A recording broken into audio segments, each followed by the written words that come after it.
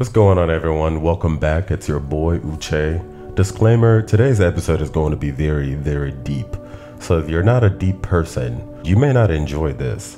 It may actually be too complicated for you. So I do suggest that if you are not somebody who is into esoteric conversations, philosophy, like really deep, and this gives you a headache. I've met a lot of people who don't like these kind of conversations. You might want to skip this video because I'm going all the way deep. If you're someone who is not afraid to dive in deep, then please tag along. But this is an episode that I've been meaning to do for a while, but I've been so bombarded with so much work.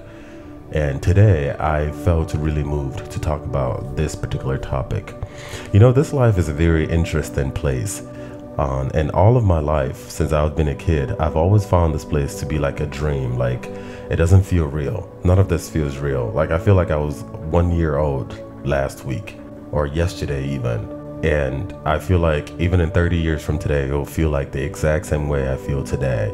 And I've explained this through, using physics and metaphysics in one of my very latest episodes where I talked about now is all you've got, how life or time itself is an illusion. There's no time. What is now. Now is all there is. Now is all there's ever been. Now is all there will ever be. And I explained that using the dot of everything, and within the dot of everything contains everything, and I mean literally everything.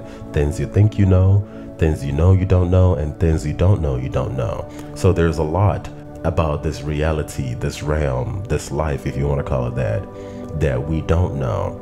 But all of my life, I'm 31 years right now, all of my life as I've gotten older, I have learned so much.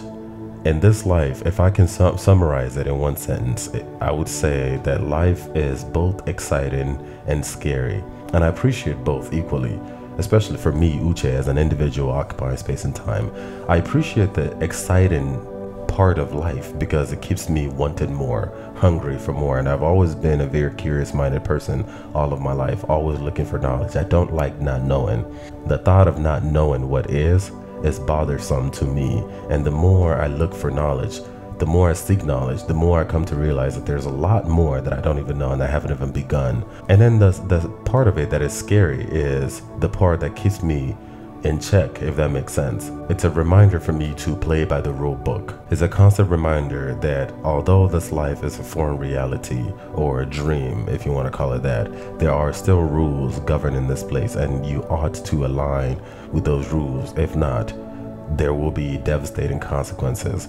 So that anxiety, I don't want to call it anxiety, that thought of not aligning with that pattern, that order that courses through this reality, stepping out of it and facing those consequences, that's the scary part. And both the exciting part and the scary parts keep me in check and make this life very interesting. And all of my life, again, at 31 years old, I have learned so much.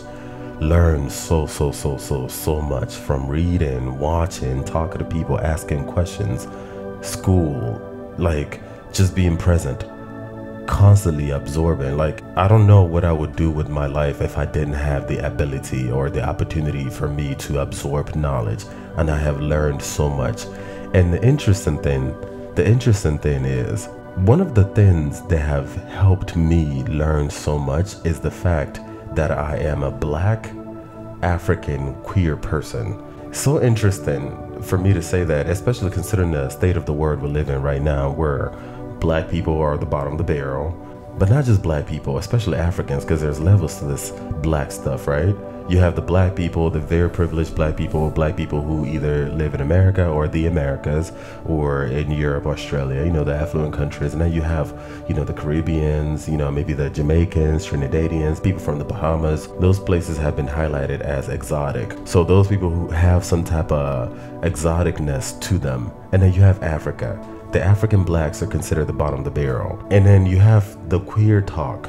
Queer people are discriminated against, murdered in certain parts of the world, constantly told that they're going to hell, called abominations and things like that. And yet here I am saying that some of the best things that has ever happened to me in this life, that has helped me and given me the biggest boost in life, are those three things: being a Black African queer person. And I'm going to explain. But before I explain, I feel like part of the reason why I feel so grateful for these three things is I feel like a lot of what I know, or at least what I think I know, I would have missed it if I was not a Black, African, or queer person. Like if I was any other thing, first of all, that would be impossible for me to be in anything else, because this is like divine precision. Like there's no mistake here. So it'd be impossible for me to manifest as anything else than myself. I don't even know if that makes sense. Again, if this is too deep for you, go somewhere else. But let's say hypothetically, if I were to manifest as something else, maybe a white man, an Asian man, or a woman, or a straight person, for example, all things the same, hypothetically, again, because it's impossible for that to be, right? Hypothetically, all things the same, all things considered, everything else about me is the same. I would have missed out on so much knowledge, so much of what I know, not just about Blackness or being African or being queer, but about everything else that these three things have triggered. I would have completely missed out on them. And let me explain why, starting with Black. You know, a lot of Black people, especially here in America, always have this conversation. Over the years, I've listened to this conversation. A lot of Black people always say, oh, we're different, we're different, we're different. Which is true to a certain extent. Yes, Black people are different. You know, it doesn't matter if you like Black people or not. We are different. Black people move differently. There's something very different about Black people. And this thing that is different about Black people is the reason why a lot of people have discriminated against Black people for so long. It's also been the reason why a lot of people, some people, like Black people, matter of fact, love Black people, or even are infatuated and obsessed with Black people because of that differentness. We don't really know what it is, but everyone can kind of tell, yes, there's something different about Black people. But what is it? What is that thing that is different about Black people? And unfortunately, I've heard a lot of Black people confuse this thing that is different about us Black people as, oh, we're special or we're better. I get it. The way the ego works, you know, the ego wants to latch onto anything that it can latch onto. You know, you have people who are, some people who are white who claim that they're better because they're white. Of course, I can see the ego also latching onto Black people claiming that they're better because they're Black. But this thing that is different about Black people is not necessarily because Black people are better, nor even worse. Different, yes, but there's a reason for that. A much deeper spiritual reason as to why Black people are quote unquote different. If you watched one of my latest videos where I talked about now is all you've got, please, if you haven't watched it, go ahead and watch it. On the second half of that video, that episode, after I've talked about my life growing up, I talked about time being an illusion, and I, of course, from a scientific perspective, quoting physics and quantum physics, time truly is an illusion. There's no time. If you haven't watched it, go ahead and watch that video. You can pause this video right now, go watch that video, and then come back. But time in itself is an illusion. Time is not real. And in that video, I described how what is actually now. Now is all there is. Now is all there has ever been, and now is all there will ever be.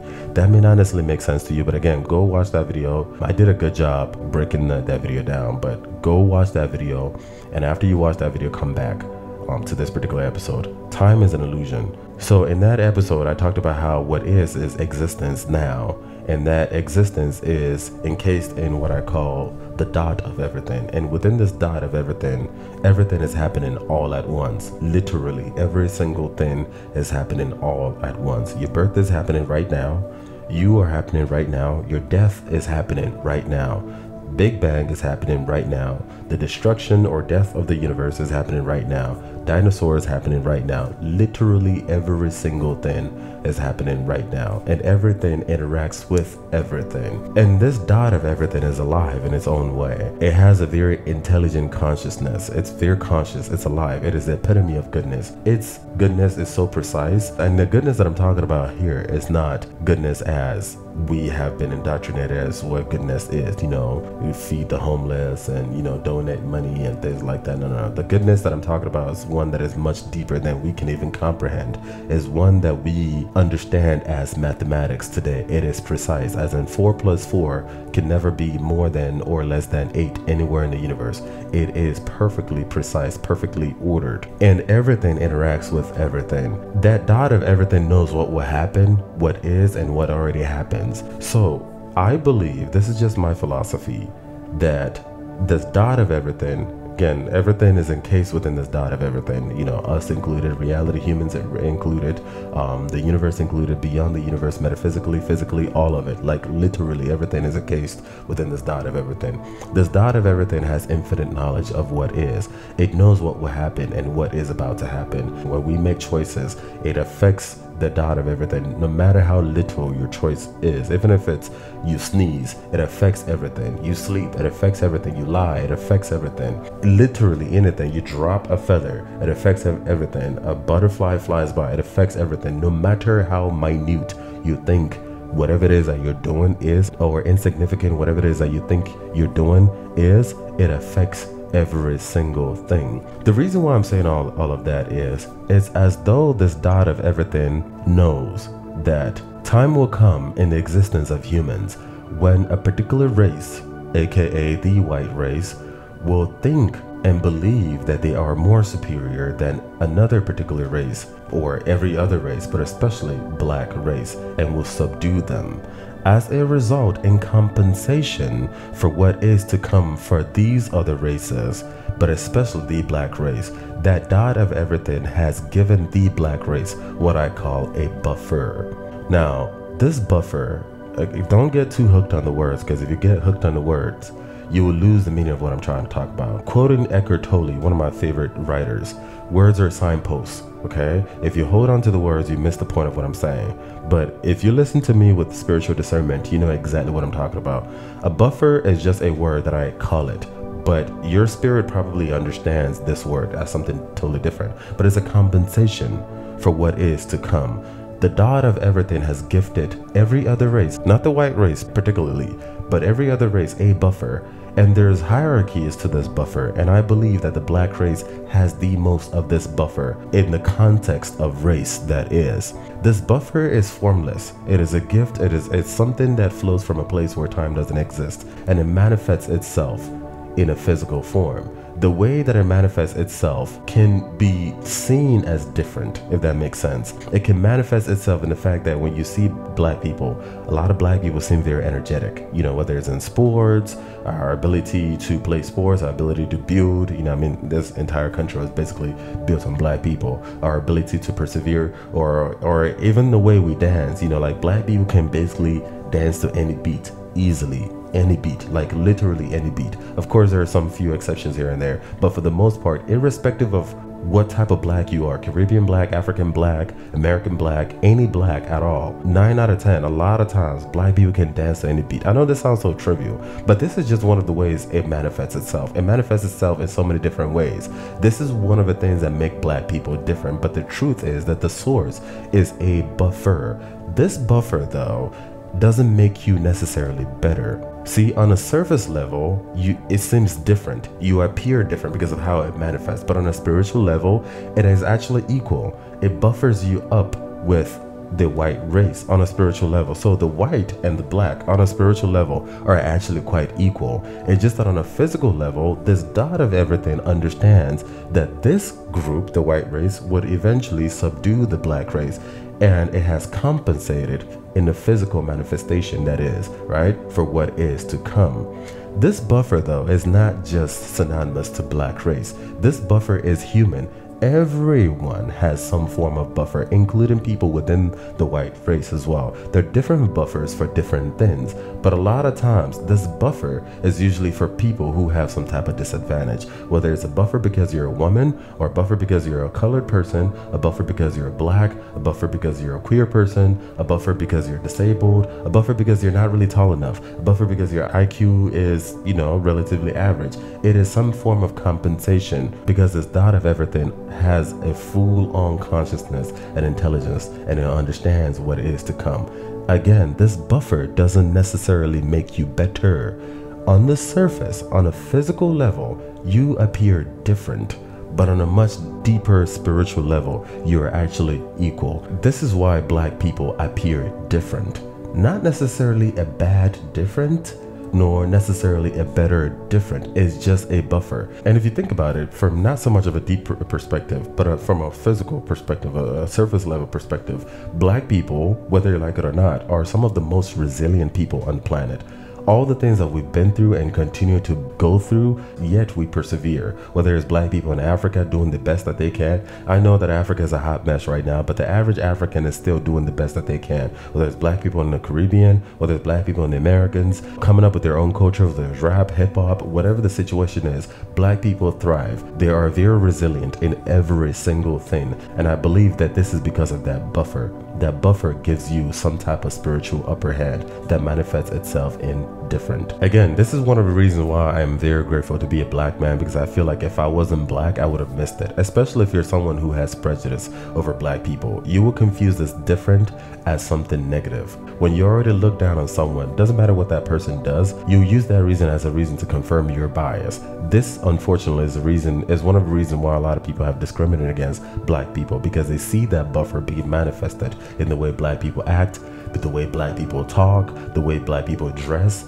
all of that, and they use that as a reason to discriminate against black people, as because they see that buffer manifested as bad, different, when in reality that buffer is actually an equalizer as a result of that perfect order that courses through the dot of everything. Again, I would have missed it if I wasn't black. Now, the reason why I not only appreciate the fact that I'm black, but specifically African, I feel like being from Africa, especially being born and raised in Africa, has given me the opportunity for me to see, live, and be around not just black people, but the bottom of the barrel. I saw poverty. I saw a lot of hardship. I was part of that. You know, of course, my family was not dirt poor, but I've been through a lot of things. I've been around a lot of messed up stuff. And I feel like being a black person, being raised in Africa, I got the opportunity to see not just black people, but the bottom of the barrel of black people. And I can see from a much deeper perspective how white supremacy, a manifestation of the ego, has deceived and robbed a lot of black people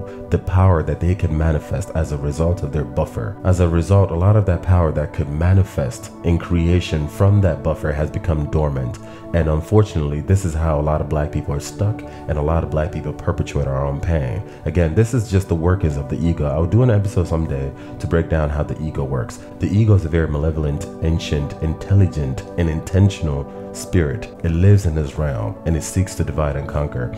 This ego knows that. It knows that black people have a fair opportunity to equalize what is because of the powers of that buffer. But the ego seeks to dumb that down. And the way that it does it is through white supremacy, which white supremacy is so deep and powerful that everyone, white, black, and everyone in between, perpetuates white supremacy because of the workings of the ego. This is why I am glad that I'm not just black, but I'm African, as in the bottom of the blackness. I get to see that. Any other way, I would have missed it. Now, let me talk about why I appreciate being a queer person.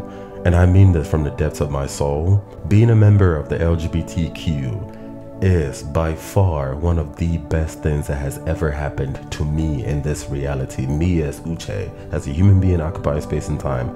I'm not saying that if you're not a member of the LGBTQ, there's something wrong with you. That's not what I'm saying. I'm just saying that me as an individual, this is by far one of the best things that has ever happened to me. Matter of fact, it will be impossible for anything else to be different, right? And going back to my point earlier, there's divine precision, divine order in everything. Everything is perfect. This is the best. All things considered, this is the best manifestation that can be. It would be impossible for anything else to be. It would be impossible for me to be a straight man. It would be impossible for me to be white. It would be impossible for me to be shorter or taller. It would be impossible for me to be lighter skinned, darker skinned. It would be impossible for me to have a different family. It would be impossible.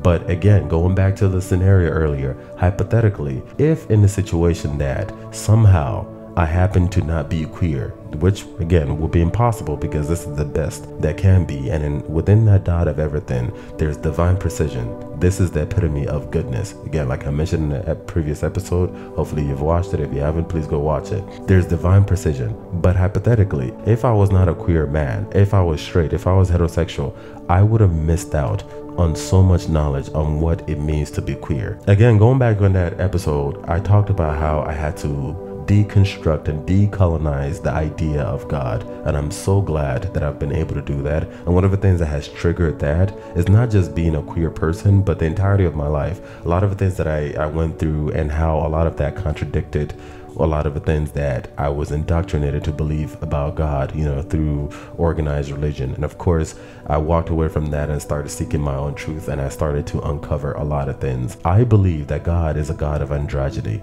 and by androgyny I mean the combination of the masculine and feminine energy. See, patriarchy, which is a working of the ego, has gotten us confused that God is a he. This is patriarchy and this is ego. God is a father figure, but not just a father figure, a white man who sits up in some throne. That is not true. God is actually androgynous in God's own nature, male and female, yin and yang combined together. When God is creating, God created everything in God's image, including man, the likeness of God, which means that everything exudes androgyny. Everything. This includes bacteria, trees, plants, animals, everything, including human beings. Everything exudes androgyny to a certain extent. Now, because of the beauty and diversity, not everyone is calibrated equal, right? Some people have more feminine energy, some people have more masculine energy.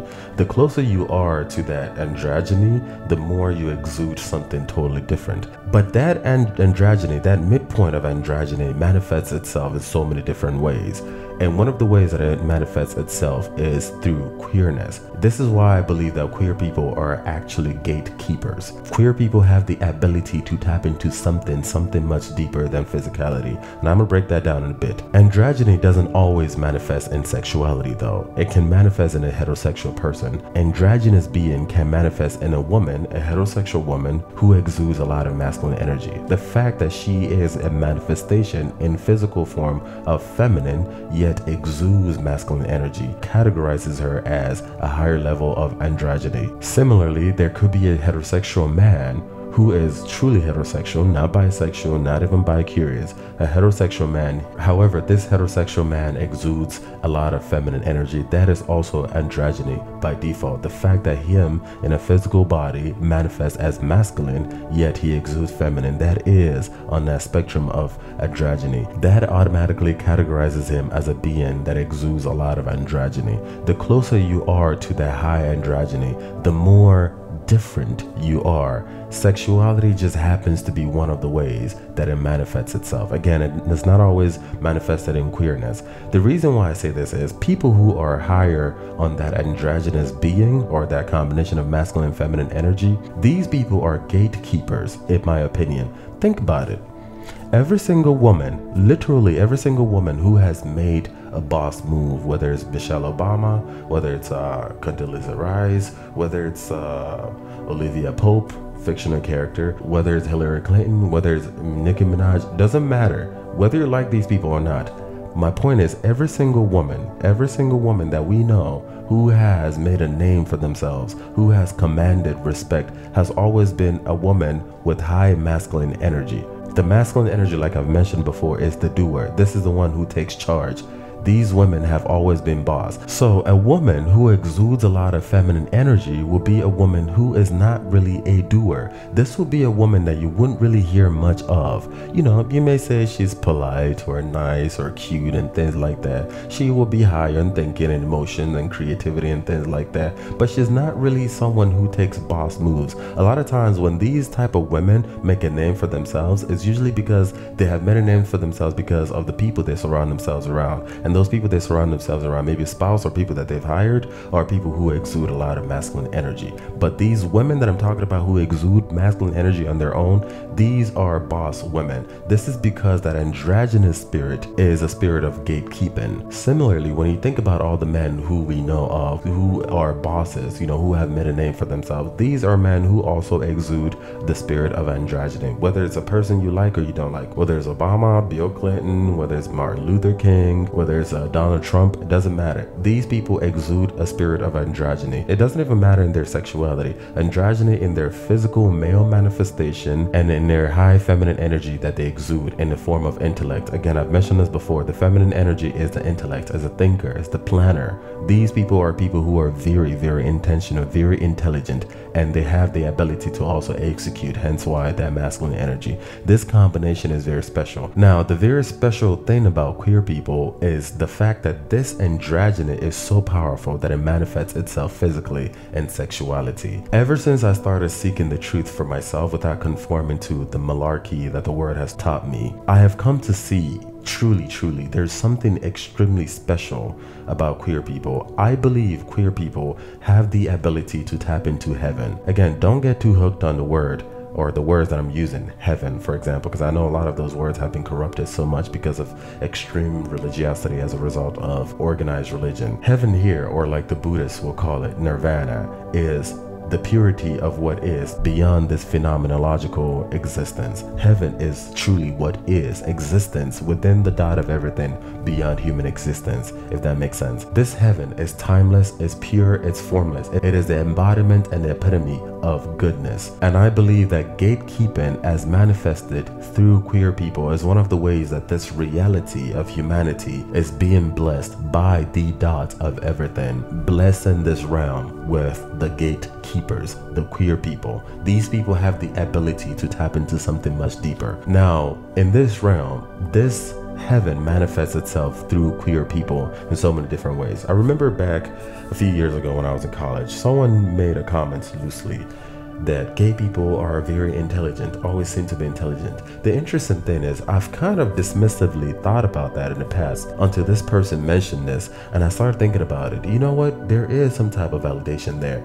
Queer people exude something different. When you think about it, queer people always seem to have a touch of something different in everything. This is that heaven manifesting itself in the now, in the human reality. This is why it is very common for you to see a lot of queer people in art, in music, in fashion, in poetry, in creativity, in photography, in acting, anything that has to do with creativity. This is also why a lot of queer people are very compassionate. A lot of queer people seem to be very emotionally intelligent. They're very relatable too. This is also why a lot of women naturally gravitate towards gay men, because of that sync in feminine energy, which that feminine energy is the thinker, the nurturer, the birther. And the fact that this manifests itself in androgyny is what makes it very special. But going back to the ego knows this. The ego knows that queer people are actually gifts to humanity. Yes, I know it sounds biased for me to say because I'm a queer person, but I believe this in the depths of my soul. The ego understands that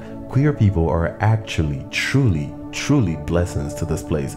Imagine what this world would be if there weren't gay people or queer people in general. Just imagine what Hollywood would look like. Imagine our movies or our sense of fashion. Imagine the creativity that will be lost forever. Imagine all of the things that will be lost forever. And these are just from the queer people that we think we know. Imagine all the queer people who have contributed to so much, but they're in the closet. Imagine if there were no queer people. I can even begin to imagine what this life would look like. This place would be boring. Very boring. That's because queer people are the gatekeepers to connect this realm of reality with the rest of everything else that is encased within the dot of everything. But again, like I said, the ego knows this, and the ego seeks to divide and conquer. When you think about what an ideal man is, according to society, this ideal man is basically the bro type of dude, a meathead. He's one who manifests a lot of masculine energy but no feminine energy. And this is what patriarchy does. Patriarchy gets men to kill their feminine energy and gets women to kill their masculine energy. Patriarchy tells men that it is wrong for you to have emotions, to talk about your feelings, to go for therapy. It's wrong for you to be intentional. As a man, you don't need to learn how to cook. You don't need to do this. You don't need to do that. You don't need to play with colors. You don't need any of that. All you have to do is just be a rugged man at all times. This is actually a lie. Think about a heterosexual man. A heterosexual man who exudes mostly masculine energy. Again, it would be impossible for you to exist if you don't have masculine and feminine energy. But this will be someone who exudes, like, let's say 95% masculine energy and 5% feminine energy. That lack of balance is actually a form of handicap. This will be a bro type of situation, right? Maybe a guy who works out, he looks good, is very tall, muscular, the type of dude that would do jackass type of stuff, that would do without really thinking. This will be a dumb diddy dumb man, a man who has no intellect whatsoever. He looks the part. He wouldn't have the problem doing anything dumb, because there's no intellect whatsoever, but he's a man, he's a real man, but does a lot of dumb shit. This unfortunately is the idea that patriarchy tries to get us to embrace by telling you that as a man, you need to extinguish your feminine energy. But the truth is that every single one of us, we have been perfectly calibrated to manifest androgyny to a certain extent. Yes, some people have more feminine energy irrespective of gender. Some people have more masculine energy irrespective of gender, and also irrespective of your sexuality. However, you have been perfectly calibrated to have what you have. So if you're a man, for example, whether it's heterosexual or a queer man who exudes both masculine and feminine energy, patriarchy tells you that to be a real man, you need to clip your feminine energy. This will be equivalent to being born with 2 legs and someone convinces you that to be a real man, you have to cut off one of your legs. So you are handicapping yourself by yourself because of the workings of the ego. Again, think about that guy that I mentioned, the heterosexual man who exudes significantly more masculine energy than feminine energy. This is someone who would be quote unquote considered born handicapped, born disabled, spiritually disabled, so to speak. But this is not necessarily because there's anything wrong with that person. This God of everything has manifested them like that because they fulfill a purpose in this being. There will always be special people amongst us, and we shouldn't laugh at them, we shouldn't make fun of them, right? Because it is what it is. But you though, a man, whether you're heterosexual or queer,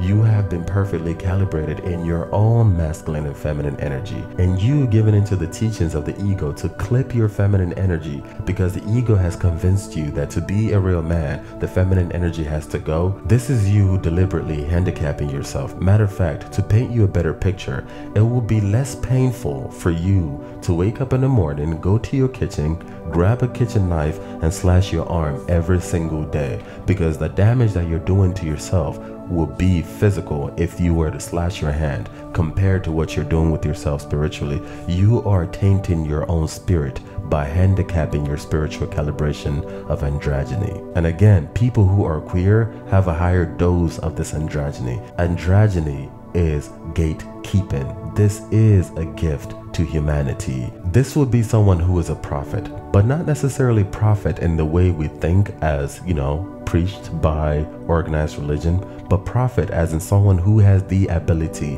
to see something that a lot of people don't necessarily see, whether it's in pattern, whether it's in colors, whether it's in organization, whether it's in numbers. This is androgyny. This is irrespective of your gender and irrespective of your sexual orientation. It is a gift, and queer people have a higher dose of it. Likewise, a woman who exudes a lot more feminine energy but very little masculine energy, that would also be a form of handicap. But again, just like the man who exudes a lot of masculine energy, there's nothing necessarily wrong with this woman. That is just her purpose as she has manifested. This will be a woman who would possibly match with a man who has a lot of masculine energy, and together they will have a more airtight calibration together. So for example, this could be a woman who enjoys being a stay-at-home mom.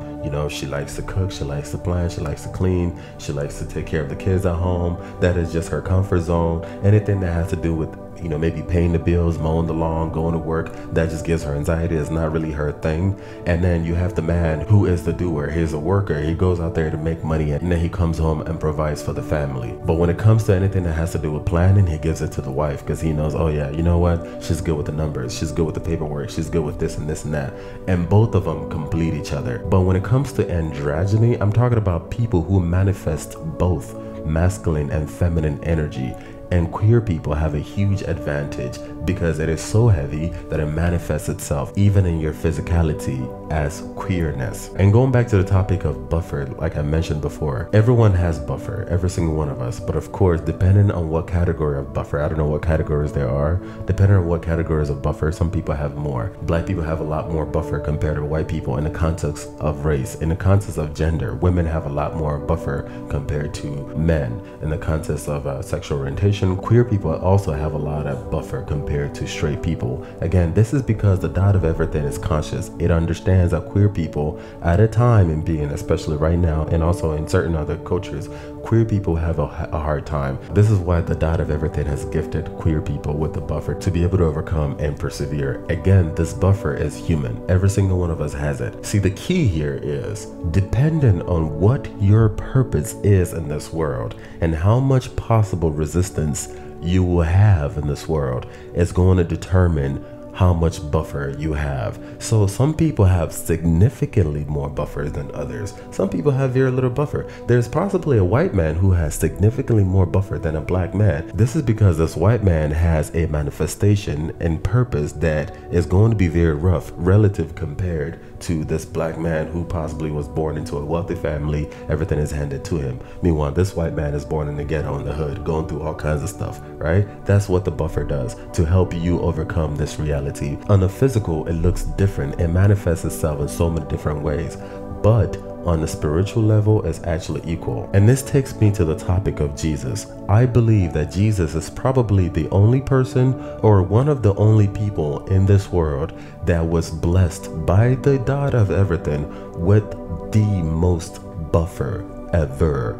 Jesus's buffer was probably so high that it could possibly kill or heal. And I have my own opinions about Jesus as not agreed with a lot of Christians, especially Jesus's childhood. I believe that there's a lot that happened in Jesus's childhood that possibly triggered his becoming or his journey to becoming when he didn't understand his buffer. But I believe that this buffer manifested through Jesus in so many powerful ways that he didn't even understand as a child, because that God of everything had gifted him with something in preparation for what's to come, the very difficult life that was awaiting him. And he didn't always understand that. And I feel like something very, very significant happened in his childhood to trigger him learning about what is. Then he understood what his purpose was and why it was extremely, extremely important for him to lean into his purpose 100%. But that's a whole nother conversation for a whole nother day. I don't want to piss off anyone today. And this is why I am extremely, truly,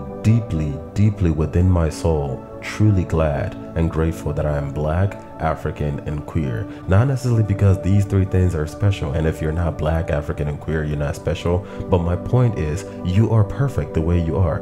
This is divinely, meticulously calibrated. You are the best version of yourself that can be, all things considered. Of course, given in consideration to your parents' decision, your mother's decision to live with your father, you know, all of the things that have led to you. This is the best possible manifestation, all things considered. And all things, I mean all things beyond human reality. There is no mistake here. Lean into your own being and you'll be able to overcome this world. The ego knows that and it seeks to divide and conquer. If you are a Black person, white supremacy lies to you and tells you that the closer you are to the proximity of whiteness, the better you are, and you ought to look up to whiteness. That is a lie from the ego. And I believe that Black people from Africa receive this pressure and this lie the most. This is especially because considering the fact that I've lived and traveled within Africa, and I can see the difference in the hierarchy of Blackness compared to other Black people in other parts of the world. There's a lot of pressure coming from the lies of the ego that white supremacy is the order of the day and it's something that you need to look up to and emulate. That is a lie. And then going back to queerness, you are perfect as a queer person. I think it makes my soul cry so much when I see so many people who are in the closet. You are made of diamond. Like, you have no idea. You are gold. You are a diamond. You are a precious stone. But in a world that is so dead in spirit, someone is convincing you that you are the weirdo, you are the problem, so much so that you hide your own glycerin and shininess. You hide your own power, the power of a gem, the power of a diamond, the power of gold. This world is so dead in spirit that you have been convinced to reduce yourself from diamond to dust, so much so that you're ashamed of who you are. You are power. You are the gatekeeper to the infinite. You are the gatekeeper to nirvana. You are the gatekeeper to heaven. You are a blessing to this realm. Without you, this realm will be dead.